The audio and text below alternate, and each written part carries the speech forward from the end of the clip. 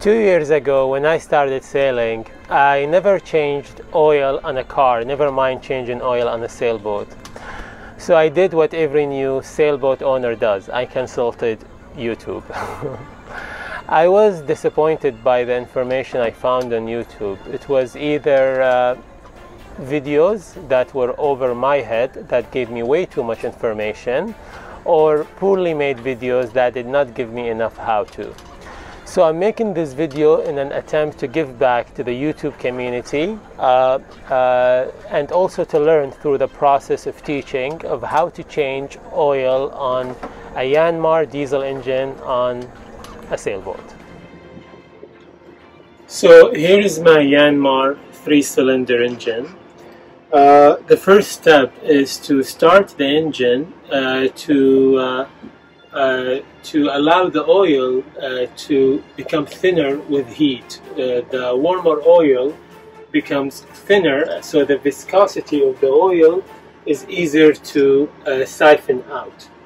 So we're going to start the engine. We let the engine run for about 5 minutes at 1000 to 1500 RPM to make the oil easier to siphon out.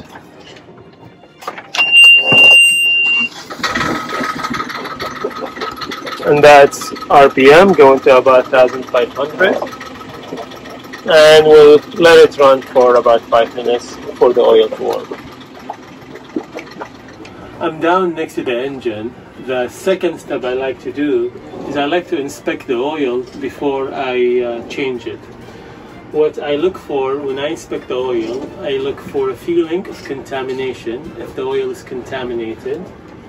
I look for the level of oil that I've taken out, so I know how much I would have to put back in. Let's have a closer look here at the dipstick.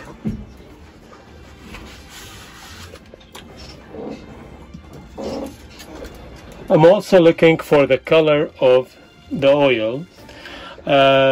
Diesel engine oil is supposed to have a viscosity of similar that to, so I have this level here, similar that to olive oil. If the oil was too thin, that could be an indication that fuel may have found its way to the oil pan and had collected there. If the oil was to be thick and creamy, that would indicate water that has been contaminated into the system. In both cases, this has to be resolved first before you change your oil.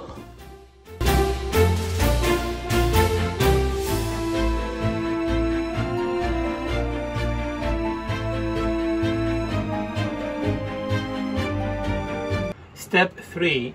Now that the engine is warmed and the oil is warm and toasty, I'm going to use an oil change pump. It has a tank as well and a hose that goes into the oil intake dipstick, and I siphon the oil out. I already know how much oil sits inside my engine, so I have an idea of how much I'm going to withdraw. I have a Yanmar 3-cylinder engine that takes 2.6 liters of oil. So let's go ahead and do it.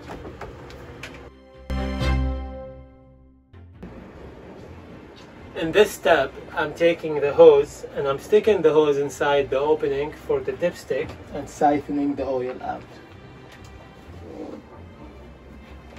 Stick it as far as it would go so it can reach as deep as it can inside the oil pan.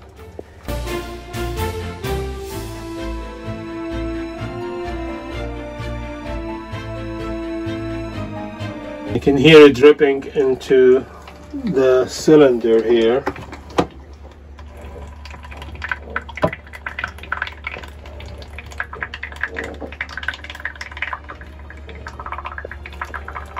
Another trick we can do is we can open the oil intake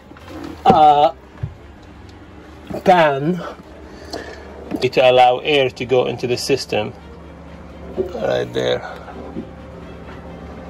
and I'll continue siphoning.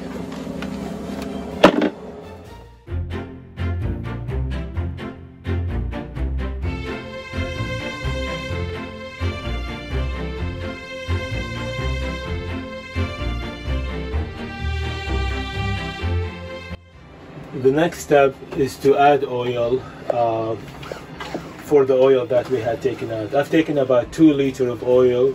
I have about 3 liters here. I recommend using whichever oil your engine calls for. You have to unscrew the oil filler lid right here, and we drip some oil here, but get that in there. And let's see how we're gonna do that. It's really tight space.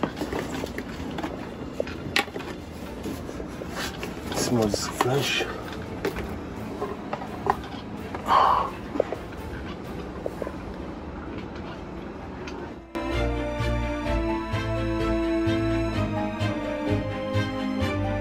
Now the last step is changing your oil filter. It's usually hand tight, so you want to untighten it. You want to make sure that the rubber band on your oil filter comes out as well.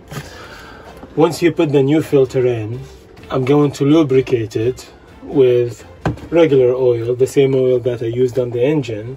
Then I'm gonna put it inside. I'm gonna hand tighten it 1 turn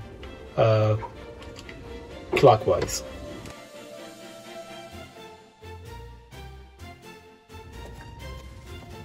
Okay, so that's the old oil filter. The rubber gasket's still there. That's something you really need to pay attention to.